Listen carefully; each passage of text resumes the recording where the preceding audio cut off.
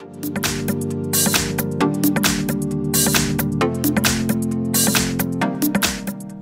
in front of me is a Realme 7 and today I'll show you how to set up the device. So when you boot it up for the first time, you'll be presented with the setup screen as you can see right now.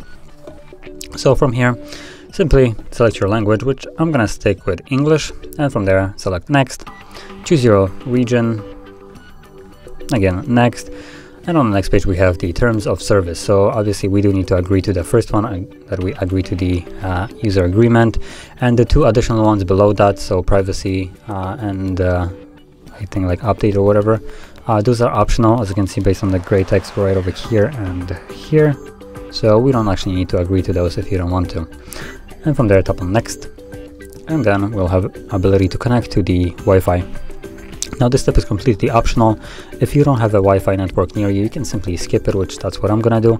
And the only thing that you will miss out on is the ability to log into Google. If you would want that, you can do that still later on after the setup is complete.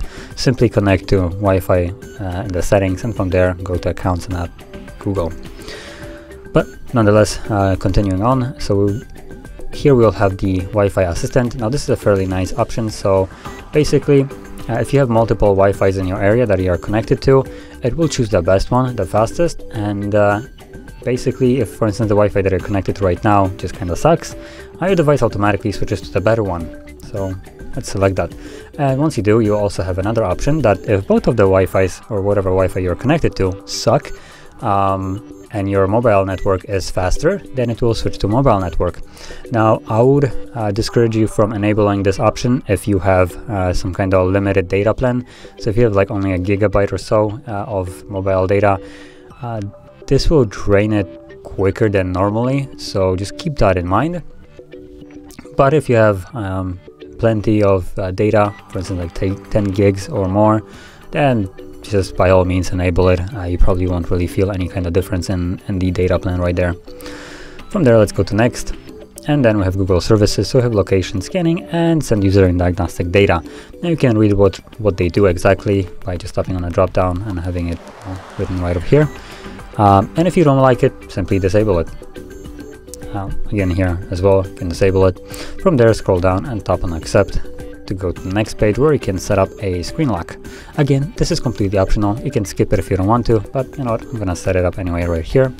And when you tap on the setup, it will automatically default to a 6-digit PIN, but you can choose a different method. So you have also option of pattern, 4-digit password, 4 to 16 alphabetical, or just cancel.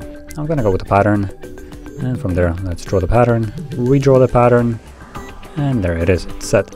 Now it also automatically goes to the face recognition, so if you want to, you can add it in.